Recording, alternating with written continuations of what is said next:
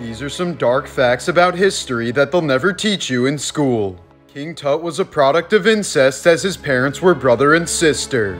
He had a club foot, a severe overbite, womanly hips, and enlarged breasts. Most experts agree that he probably died as a result of these deformities. In 1894, a priest from Germany saved a little boy from drowning. That little boy was Adolf Hitler.